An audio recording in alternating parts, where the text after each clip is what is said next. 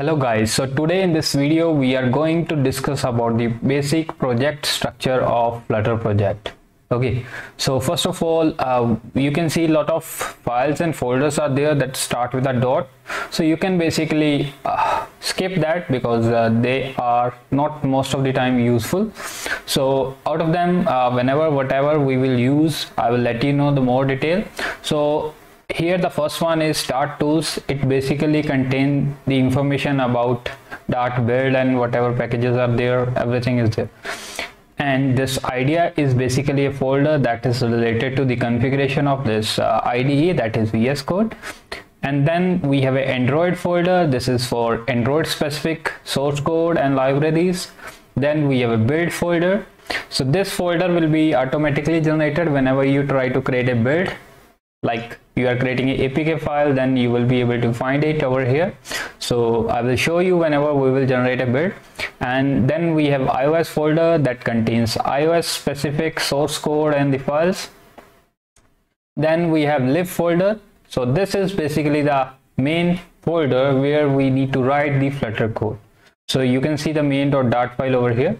Okay, so then we have Linux folder that is for Linux specific code.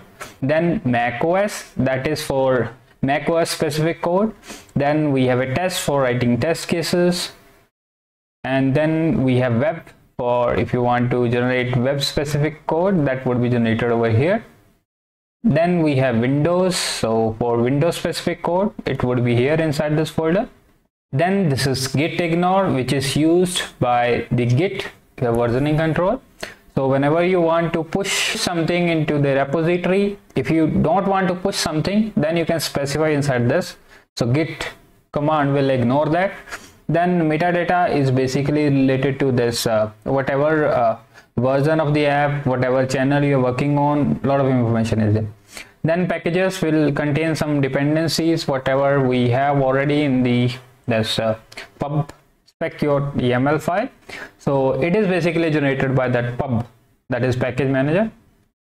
Then we have analysis. This is basically a file that used for analysis. So here you can mention some rules which need to be followed by writing the code. So basically it will cross check that rules. So it is basically used for best coding practices. Okay, then we have this first app implement. So basically you don't need to bother about this.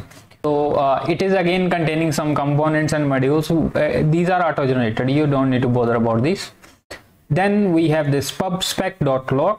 so this is again a auto generated file, you don't need to bother about this. You can even delete it, it would be generated automatically whenever you modify this pubspec.file.